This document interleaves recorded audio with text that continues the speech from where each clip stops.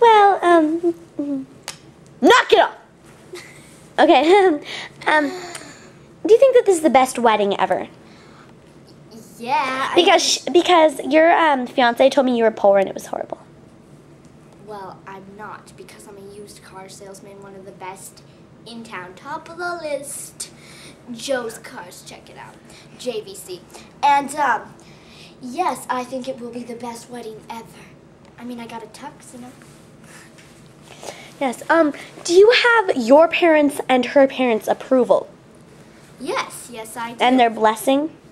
I have my parents' blessing, and apparently since we're getting married, we have hers too. Was her philosophy blessing a marriage, or a marriage then cut them off altogether? Or what was her philosophy for this? I'm sorry, I didn't make it past the 3rd grade. You're going to have to explain this to me. Okay, yeah. Well...